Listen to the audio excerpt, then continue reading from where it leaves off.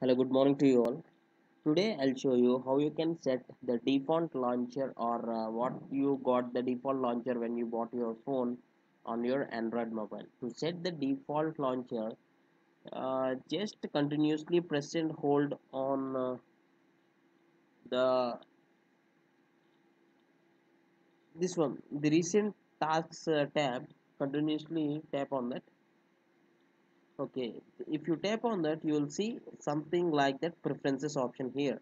So click on the preferences option, and here you will get under general settings you will get an option like default launcher. Click on that.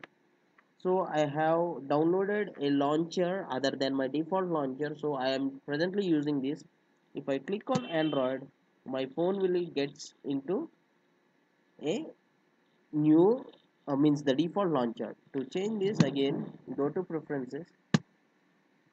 This is what I have downloaded. So this is what you can get back to your default launcher of Android in your Android mobile. And this is my Lenovo mobile. I have this option like this. I don't know whether other mobiles having this option, but this is my Lenovo mobile. So I hope if you have the option to set the default launcher, you can go through like this. I hope you like this, and thanks for watching. Have a nice day.